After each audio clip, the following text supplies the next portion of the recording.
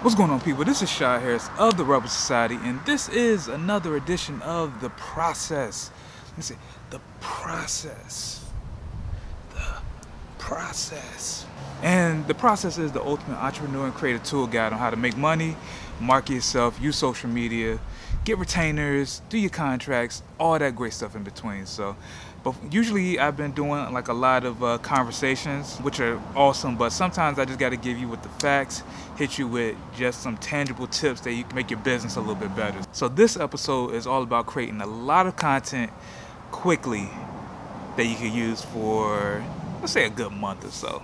Like I said, I want to make this video pretty quick, so we're just going to hop right into it. The first thing I try to tell people when I'm creating their content is know exactly what you want people to come to your page for. So, like with me, my page is all about showing exactly what I do behind the scenes, the work that I put in, the clients that I work with, pretty much all that good stuff. So if you are a fashion blogger, then you need to show people that different looks, or you putting together outfits, you being a stylist, all that good stuff. So just find out exactly what you want people to come to your page for. If you're a personal trainer, then you need to show, of course, yourself working out, maybe you working out with your clients, maybe just talking about the personal trainer life, like pretty much all that. But that's the first thing. You have to figure out what people are coming to your page for. From there, then you need to really understand, like, this tip actually does not go for everybody, but if you want to have a color scheme with your page, like me, my color scheme is a lot of black, whites, and sprinkles of red here and there. But I really like black, so I try to make sure that's like in most of my photos. Even if I'm wearing a black shirt, have black shades, black watch, my phone is black, my camera is black. So I try to make sure those are included in pretty much every piece of content that I do. Another thing that you want to try to make sure as well is aesthetic. With me, I like bright photos, but I like dark, deep, rich colors. So it might be a complete sunny day, but you might see some dark greens, some dark reds, some dark blues. You either like very bright California-ish photos, or you might like dark photos. You might like black and white photos. You might like all the tones stripped out except for one pop of color. So you just really need to figure out what is your color scheme, or what is your aesthetic, and what works for you. Okay, so now when it comes to actual shooting, if you have somebody shooting with you and you're trying to get the most out of them for that particular amount of time, I would first say choose 4 to 5 outfits and choose 4 to 5 different locations that you want to shoot in. That's the way you're not shooting in the same location, in front of the same wall, in front of them on the same street for all your piece of content. People get tired of that real quick. So choose 4 different looks, 4 to 5 different looks, and choose 4 to 5 different, completely different locations. Like with me, I'm actually about to do a shoot for myself, or my wife is actually about to do a shoot, shout out to Elle, about to do a shoot this week, where pretty much I'll be creating different pieces of content. So I'm gonna have one scenery that's gonna be in the city, one scene like an alleyway, one scene that's gonna be out in downtown, there's gonna be one scene where I'm in like a Starbucks, and I'm gonna do all that within the course of a couple hours. The key hack for doing this is keep your pants the same, but just change out your shirts. So usually when people have to switch different pants or dresses and all that for the ladies, that is what takes the most time. So if you're keeping the same pants on, then you can pretty much just throw on another t-shirt, throw on a polo shirt, throw on whatever, and kind of just keep the day flowing. So, because usually what I've come to realize is that once people have to stop for a while, they gotta examine their looks and all this stuff, it kind of slows down the process, kind of slows down the momentum of the shoot. And then once you're actually out there shooting, you want to make sure that you're getting different types of looks as well. Not just from the clothing, but you might want to get a couple head shots. You definitely want to get a couple full body shots. You want to get a couple shots of you actually working in your craft. That could be you out here meeting with people. That could be you actually styling people if you're a stylist. That could be you actually training people if you're a trainer. Whatever your craft is, you need to get shots of you actually working that. You also need candid shots. A lot of people want to be like super posed up. They want to be,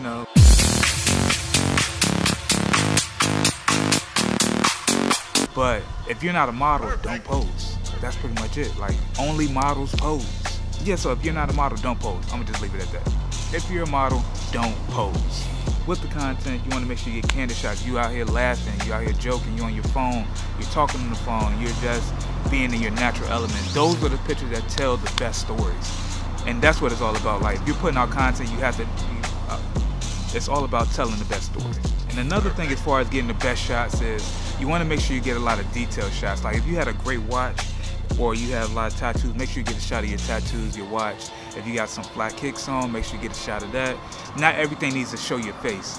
Like if you're actually, you know, pretty, you know, decently built like myself, I have, you know, impeccable triceps. Like make sure you show that. Just don't, everything has to be straight ahead. Like get some, like, also work on your angles. Like make sure your angles is right. Get a low angle. Make sure you get like something with the camera down at your feet. You know, show that like going up. Like you want to try to get as much different content as possible with every look that you put together. Also, I say put together, if you want to do video, then you need to get some great video content as well. Of course, if you're shooting this on the iPhone, get a, do a couple boomerangs, especially for the ladies. Y'all make boomerangs look hella cool. Every time I do it, it looks trash, so I don't do it. But if you're gonna do a boomerang, like make it something look unique. Don't make it just like you're just sitting at a table drinking your wine or whatever, your Prosecco.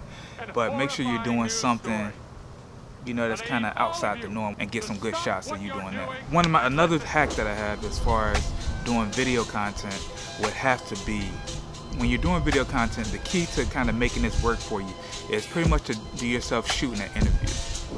A lot of people want to do a whole bunch of different stuff, but if you're trying to have content that kind of lasted out over the course of, you know, a month or so, shoot an interview with yourself where, you know, even the person that's shooting it can just, where they're asking you different questions about how you got started, what are your goals, what are your aspirations, your journey to you getting where you're at, where you want to be at next 5 years, even random questions like favorite TV shows, what do you like to do for fun, what type of music you listen to. All that good stuff leads to good content. All right, so even if you, once you answer all those questions, you can break those clips down into a good, you know, a lot of pieces of micro content where you might have gave a great answer on one of those questions that could be something that's standalone. That doesn't have to be something that's put together in a long combined piece of content. Like you don't really need that. So just put together these short snippets of all the good answers that you put together, and then that could be all your video content right there. Last thing is, when you're getting your shots, make sure you get a lot of scenery as well as accessory shots.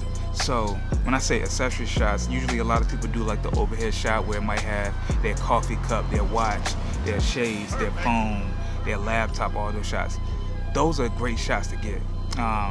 Depending on what you do, you want to have the main accessories that you kind of deal with or use on a day-to-day basis, like all in those shots. It really does nothing else except for it's just a great shot to get. But even if it's a shot of you drinking coffee, you might just want a shot with your hand holding a cup with the, there's my dog in the background, Aries. But a cup with your watch, it's a great shot to get. Scenery shots is if you have a dope apartment that has, you know, a lot of greenery or, you know, whatever your natural go-to, take a shot of that. Those are great shots to get. Pretty much any shot that kind of matches your aesthetic. Like if you have a grungy aesthetic, then it might just be a shot of an alleyway or something like that. Something that you feel looks dope, kind of, you know, use that, and then the caption of that should really tell a story of why you like this aesthetic, or, you know, what about this alley or whatever caught your eye. So like I said, everything needs to tell a story. So, and you can tell a story with pretty much anything. You just got to be transparent and honest in what kind of drew you to that. All right, those are my tips that I have. Hopefully I was able to, you know, help you guys out as far as creating your own piece of content. You're putting together great stories with your social pages, which always leads to engagement, leads to traffic, leads to sales, leads to all that. So do that. Make sure you follow that. Let me know how this works out for you. If for some reason you feel like you can't do it and you need a professional like myself, I'm your guy for you. Like Rob Van Dam. Rashad Harris. So yeah. So that was real whack and corny. But so if you're looking for somebody to actually handle your content, then definitely reach out to me. Go to rebelsociety.com, go to the Work With Us tab, fill out the form, and I'll get back to you so we can set up a consultation. So that's pretty much it. Make sure you follow me at the Rebel Society, XXV, as well as Shad Harris. Make sure you like this video. Make sure you share this video. Make sure you subscribe to the channel if you haven't done so already. And have a great day. Yeah, go create. That might be the way I end all these videos from here on out. It's been weeks since I tried to figure it out, but go create. Yoga Lane.